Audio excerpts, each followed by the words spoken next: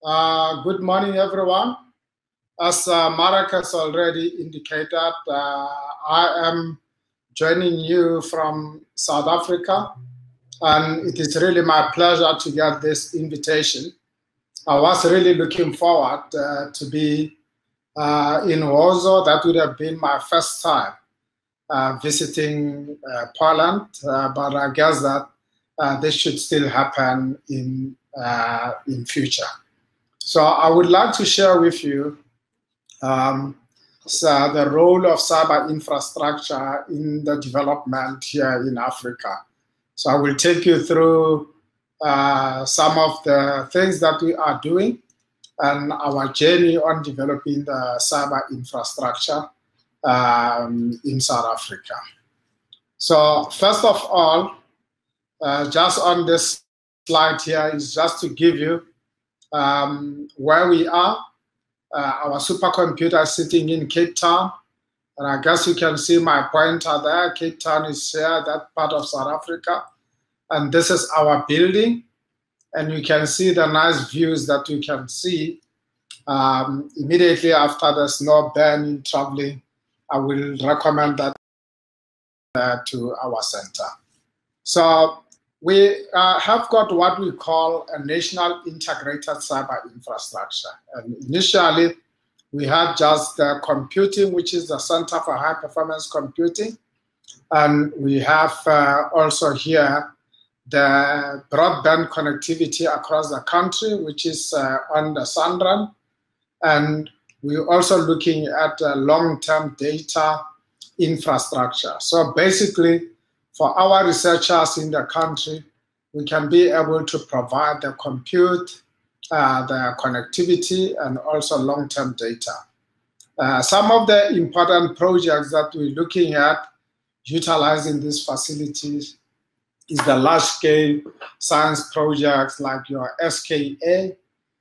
We also run a Tier 2 facility for CERN for high-energy physics, mainly for the ALICE and the ATLAS experiment. And we've got big users in bioinformatics. We're also pioneering most of the fourth industrial revolution projects in the country. But more importantly, we're looking at coordinating the efforts of high-performance computing for the researchers in SADC.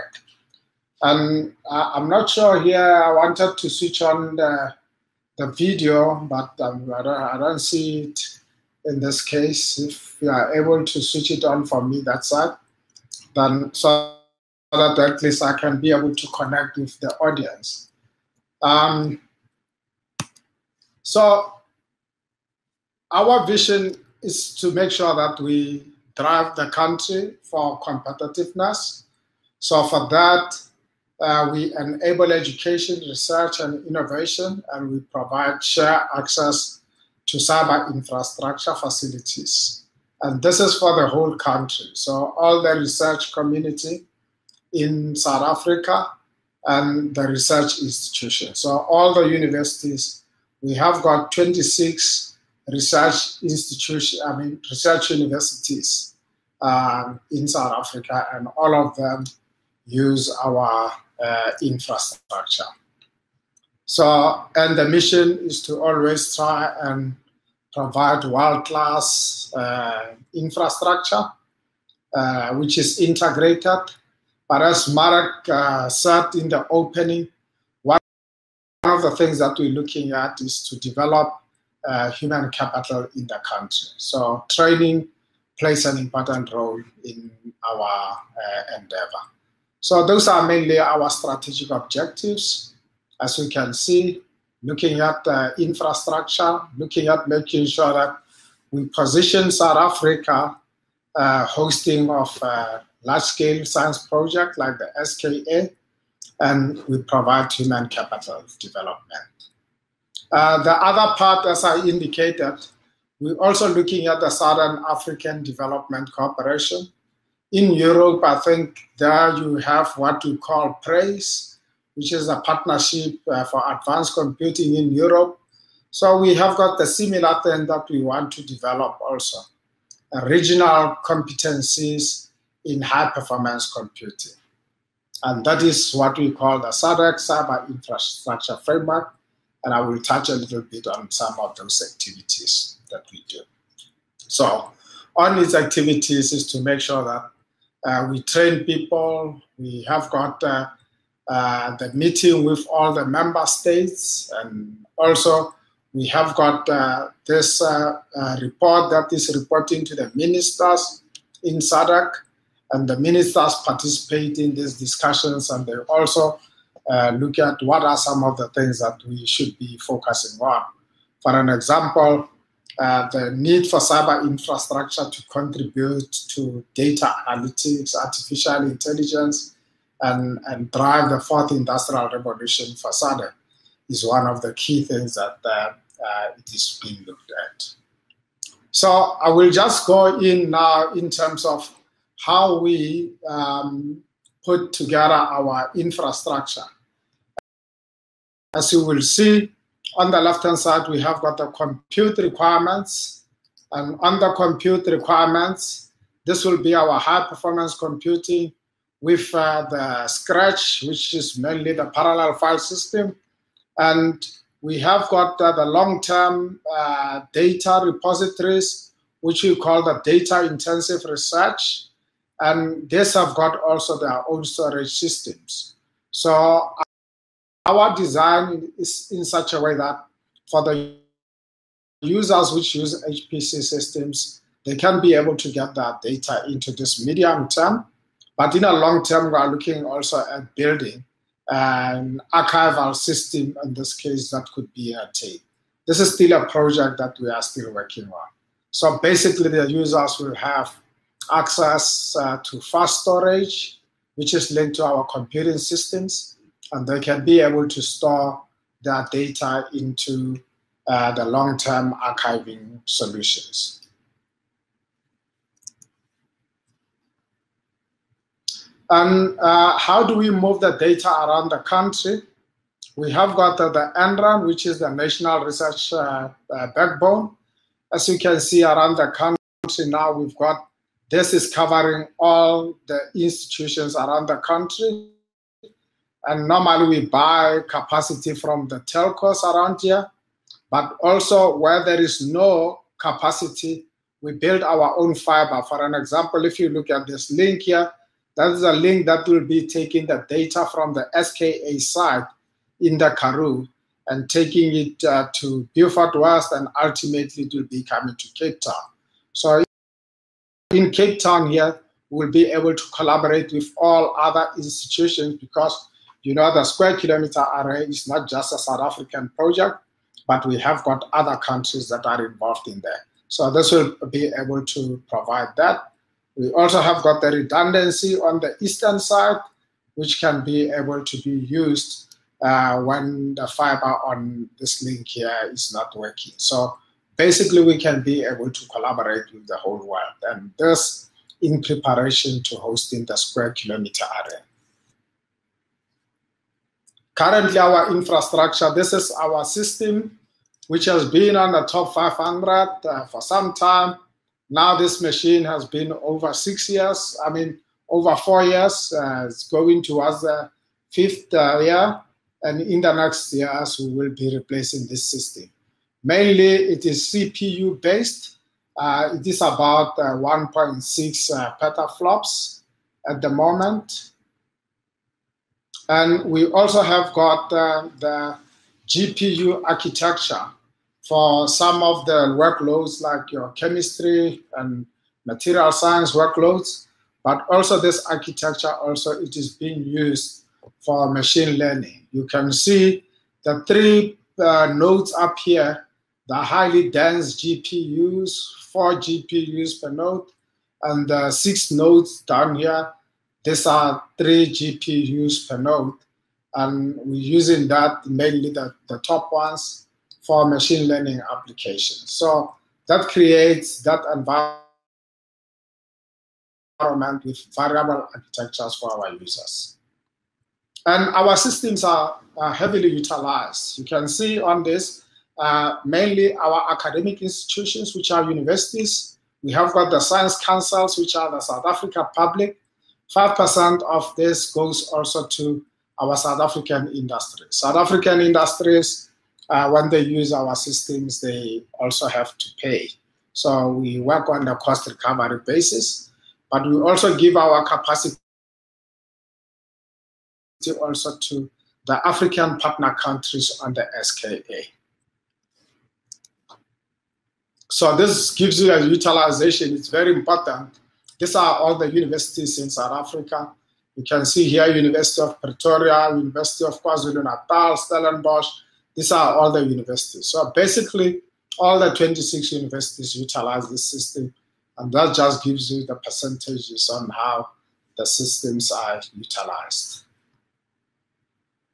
And this gives you, for the different science councils, like the CSIR is the Council for Scientific and Industrial Research, the Agricultural Research Council. So these are the different science councils: South African Space Agencies, the South African Nuclear Engineering Corporation, South African Weather Services. All these are the science councils also that use the facility.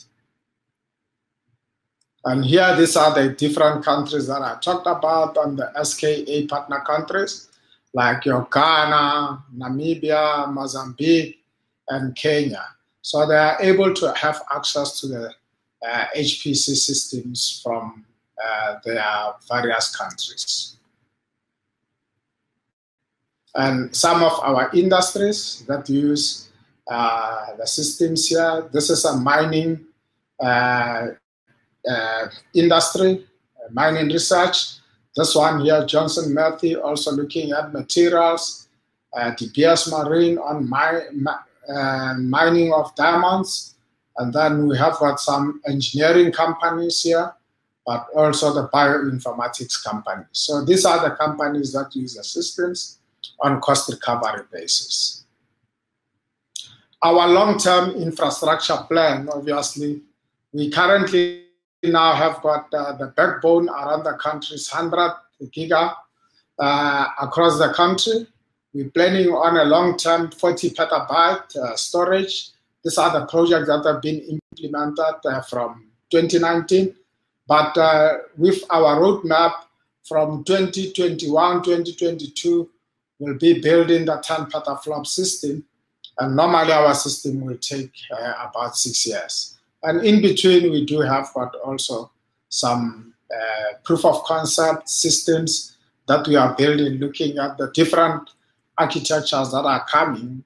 Like mainly at the moment, our system is Intel based, but I guess you will agree with me that in the next couple of years, very interesting architectures start to emerge from your AMD and also the different accelerators from Intel, AMD, and NVIDIA.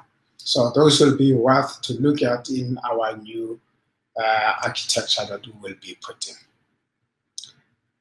And we also built an ecosystem. Like in this case, this is where some of our universities don't have the HPC systems. And also on the countries that are on the SKA, there is no computing systems there. So we also have got an innovative way on how we build the skills in those countries. And what we do, we take our HP systems when they retire, and we take single racks, we distribute to those different countries.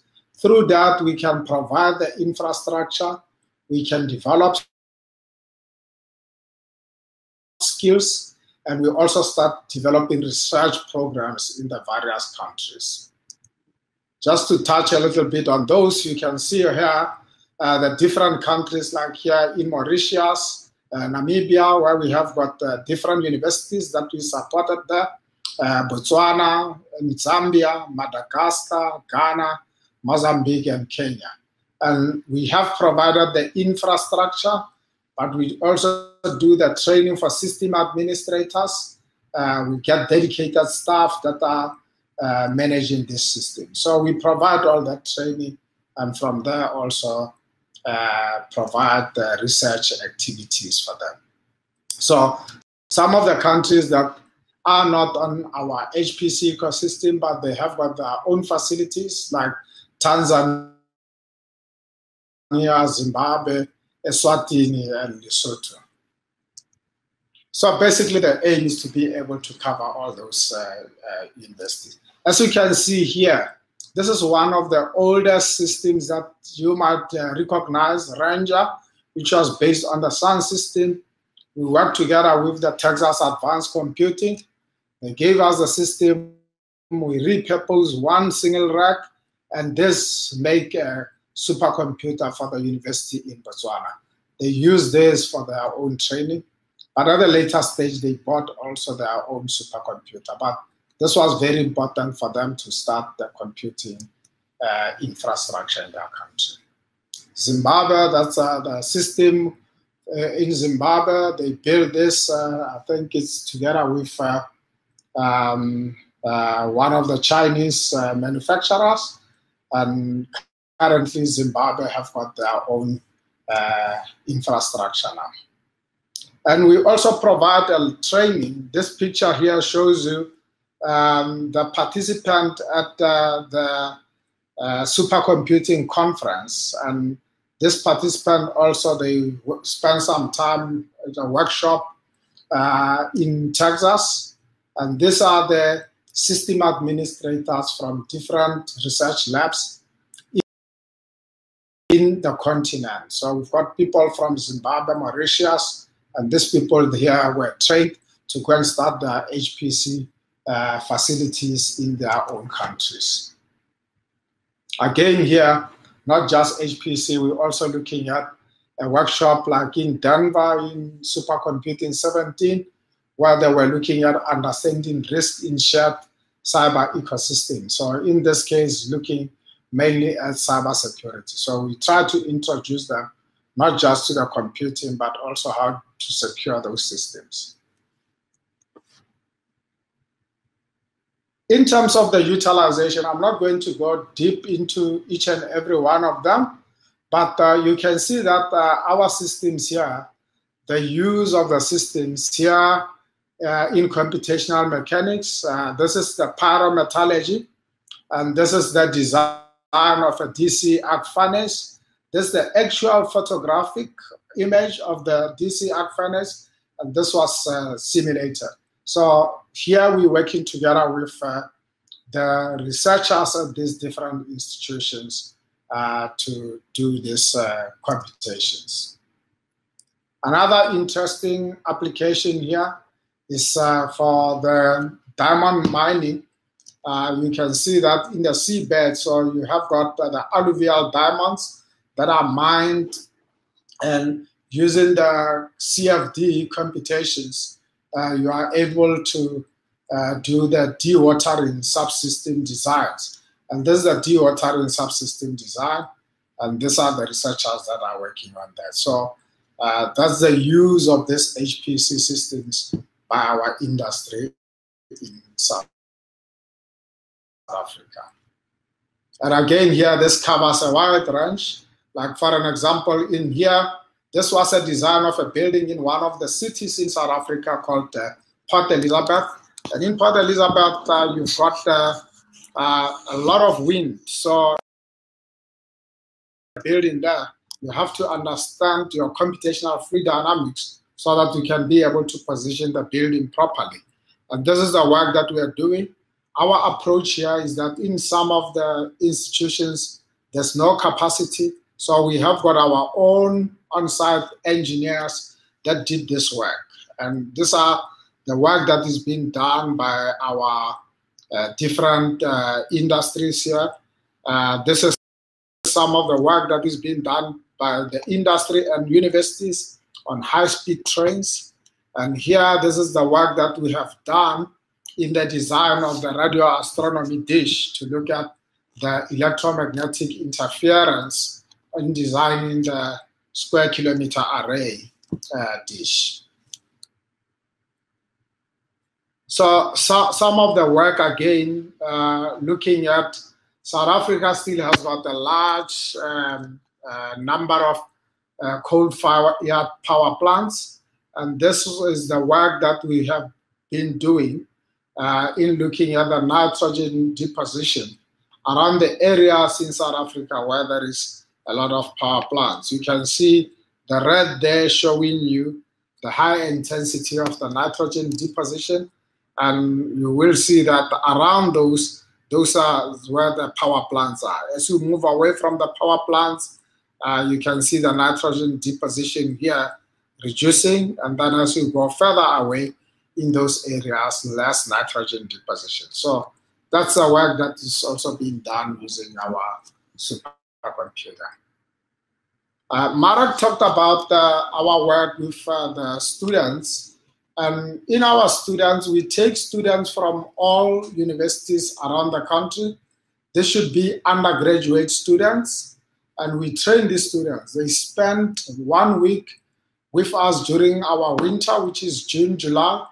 1 week, we train the students, and after training the students go and design their own supercomputer. They come into the national competition, and from there we select 6 students. The students come from various universities, and these are the students that normally participate in international supercomputing. You can see that since in 2013, our students got the first prize. 2014, they got the first prize again, second place. I would say that the worst position they've been has been a third place, but mainly first 4 times, and then twice second, and only once they came third. And I'm not sure if this year we will be able to have ISC, but it will be good also to continue with that trend. We already have got a team which is ready that has been trained, and if ISC continues, we will be having a team in there. So this has been a very good program, and that builds our skills in the country. And I hope with that, at least it gives you an indication of what we do with cyber infrastructure in South Africa. And I'm happy to receive questions. Thank you. Thank you, Happy. That was a very, very nice presentation of what you're up to in South Africa. On a personal note, I was in 2013 in Frankfurt at ISC, and I saw your students when they learned that they've won. That was a marvelous sight. They were so enthusiastic, happy. I was really moved. So congratulations for this incredible success with educating students. Thank you, Mark. Later during the conference, you'll hear from our students. Of course, we try to learn from you and train our students. They haven't got to that great level, but they are doing fine. Okay. Now I would like to open the floor for question or two. The question is, do you cooperate or plan to with East African countries like Ethiopia? At the moment, there is no active collaboration with Ethiopia, but there has been some discussion with their government, but we plan to work together with all the African countries. Like we do some of the countries I didn't mention here, like your Benin, Cameroon, we work with them.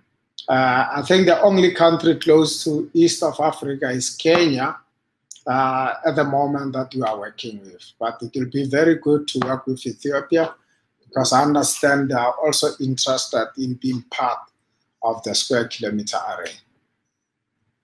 Well, we'll have a speaker talking about the Ethiopian situation in a moment. Before that's good. I will listen to that one. Yes. So before we move to the topics of Ethiopian development, I want to ask you a question, Happy. I know that South Africa has share another common thing with Poland, with ICM especially, that we run the same weather model, unified model from Met Office. Could you say something how this model is used for studying, for example, drought and crops and weather change, all those things.